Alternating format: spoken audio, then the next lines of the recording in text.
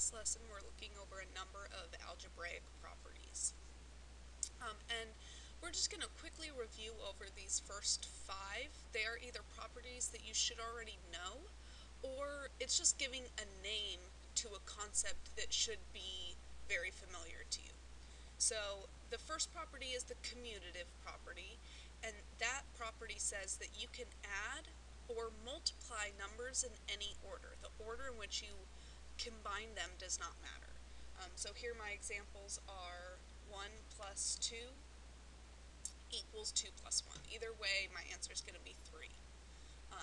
My other example is 3 times 4 equals 4 times 3. No matter how I multiply it, that answer is going to be 12. This property does not apply to subtraction or division. So if I substituted this with subtraction, 1 minus 2 would equal negative 1. 2 minus 1 would equal 1. And negative 1 does not equal positive 1. So it does not work for subtraction. And similarly for division, 3 divided by 4 would give me 3/4, or a number less than 1, while 4 divided by 3 would give me 1 1/3, or a number greater than 1. So obviously those are not equal either. So just addition and multiplication. That same rule applies to the associative property, and the associative property says that you can change the grouping of numbers as long as it's all addition or all multiplication. So here, if I have all addition, I can do 5 plus, and then in parentheses 6 plus 7, which would be the same thing as doing 5 plus 6 first, then plus 7.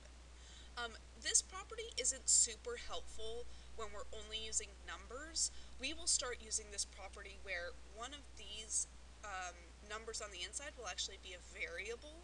5 plus 6 plus x equals, you can do the 5 plus 6 first and then plus x. So we can actually simplify it to 11 plus x instead of it being separated like this. So that's why this property is useful.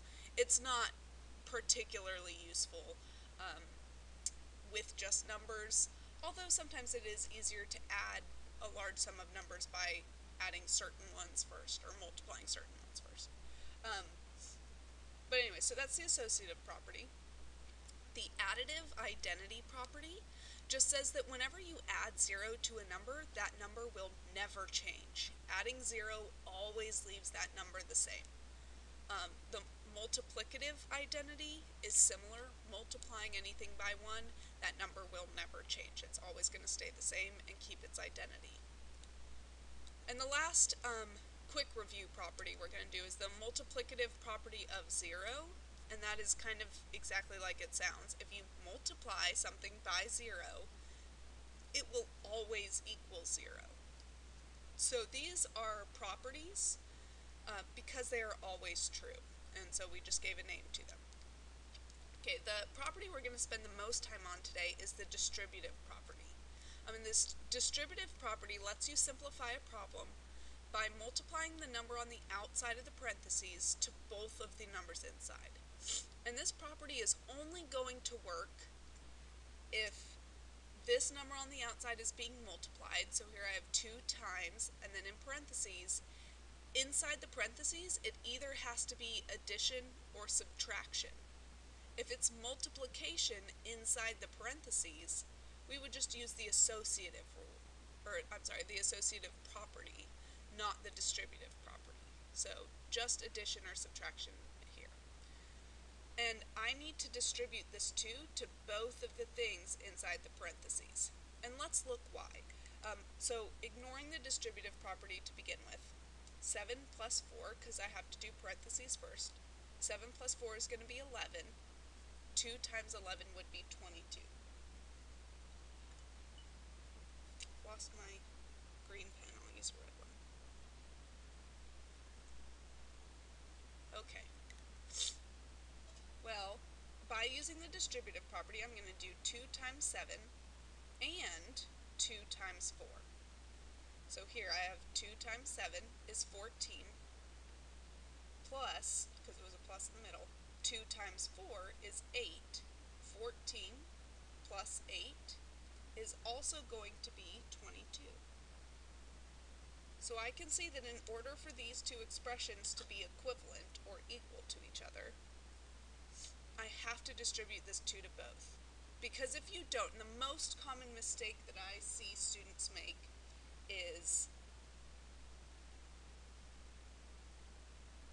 when you have this problem, they will only distribute the 2 to the 7, and we end up with 2 times 7 plus 4. We know the answer should be 22, but if we look and solve 2 times 7, it's going to be 14 plus 4. 14 plus 4 is 18. Oh, sorry. This expression is obviously not equivalent. And the idea is that when I add 7 plus 4 and get 11, I multiply 2 times the whole 11, which means that if I distribute it to change how it's written, I need to make sure I'm multiplying by everything that was added on the inside and not just the first thing. That's how we get this equivalent expression.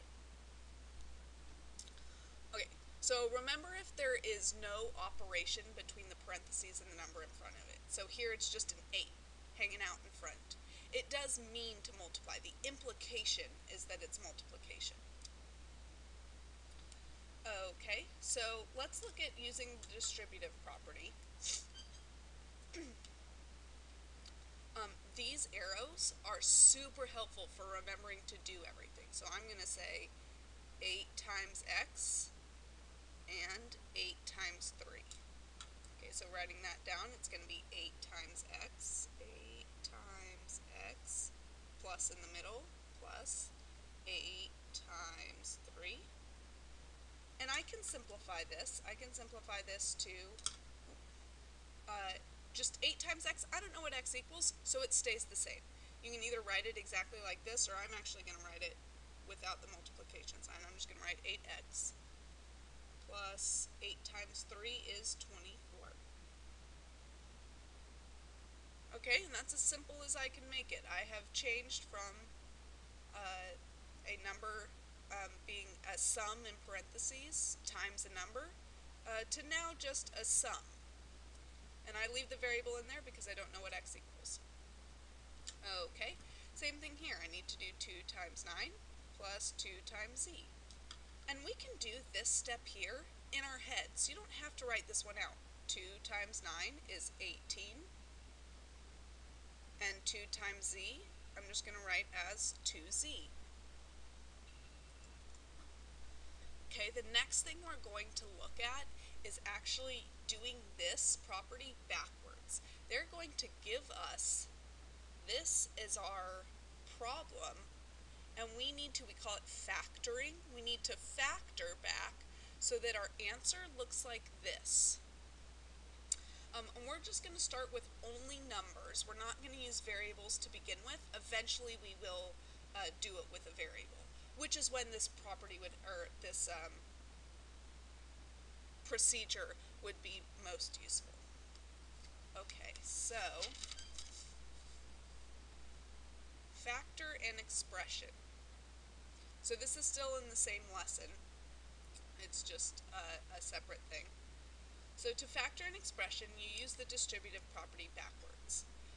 The steps here are going to be to find the greatest common factor, and once you've found the greatest common factor, we're going to divide both of these numbers by the greatest common factor, and that's how we get what's left in parentheses. So let's look at my note card real quick to look at these steps. Okay, so factoring. Step 1, find the GCF. Divide both numbers by the GCF and rewrite the expression. So here, 9 plus 21, my greatest common factor is 3. So I can divide both of these by 3. I'm going to pull that out of the parentheses. So 3 times, and then I have to do 9 divided by 3 is 3, plus in the middle, 21 divided by 3 is 7.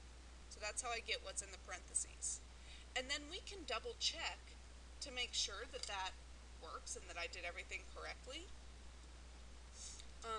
by then using the distributive property to write it back in this form again. So 3 times 3 is 9 plus 3 times 7 is 21. We can see I arrived back at my answer, so when I factored it correctly. Okay, so I'm just going to write the steps on this first one. So I'm going to find the greatest common factor. Then I'm going to divide the numbers by the greatest common factor. And then I'm going to rewrite the expression. Okay, so the greatest common factor of 14 and 28. Remember that if you forget how to find greatest common factor, that is something that we do have a note card on. Greatest common factor, there's two ways to do it, and you should have examples on the back of actually how to solve it. I prefer to use method 2, where you just find something you can divide both of the numbers by, and then for greatest common factor, we're only multiplying all the numbers on the side. So 2 times 2, my greatest common factor there is 4. But if you can just look at this and tell the greatest common factor, that's absolutely okay. You don't have to do any work for it. Okay, but the greatest common factor of 14 and 28 is going to be 14. So I'm going to divide both of these numbers by 14. So 14 divided by 14 is 1. 28 divided by 14 is 2. So when I rewrite this, my greatest common factor is going to go on the outside, 14 times, and then after I divided them each by 14, those are the numbers in the parentheses. So 1, it was addition, so plus 2. And remember, we can double check to make sure that answer is correct by then using the distributive property. 14 times 1 and 14 times 2, well 14 times 1 is 14, plus 14 times 2 is 28. Okay, factor a subtraction problem. So I'm going to find the greatest common factor first. So my greatest common factor is going to be 8. Okay, and I'm going to skip this step here. I'm not going to write it out. I'm just going to do it in my head. Okay, so I know the greatest common factor goes on the outside of the parentheses. 80 divided by 8 is going to be 10 minus 56 divided by 8 is 7. And you can tell if you got the greatest common factor correct because neither of these numbers should have any factors in common. If you end up with something like 20 minus 14, where they're both even, and you could divide them both by 2, that means that you didn't actually find the greatest common factor. You just found a common factor. But that's it. We could double check we did it right. 80 minus 56. Okay, now I start with variables.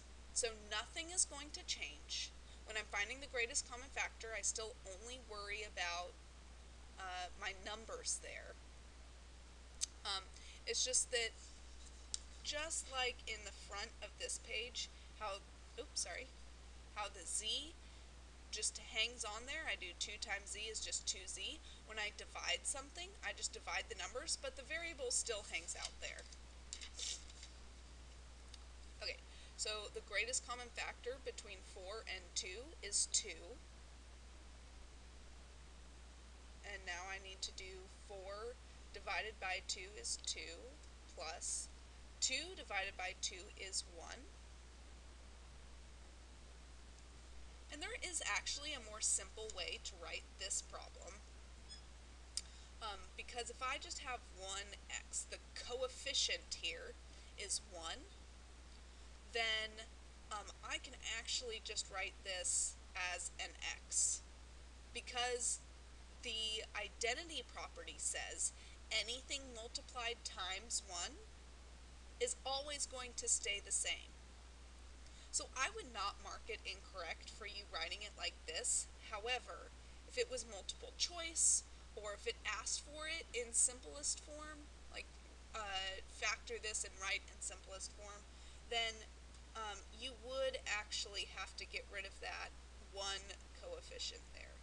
Because it doesn't actually do anything or tell you anything extra. If there's just an x there. I know it's just 1x. Okay, last problem. I'm going to factor 9y minus 12. So again, ignore the variable, find the greatest common factor, which is going to be 3. 9 divided by 3 is 3. Since the y is right here, I'm just going to leave the y. Instead of having 9y's, I have 3y's. Minus 12 divided by 3 is 4. And that is algebraic properties.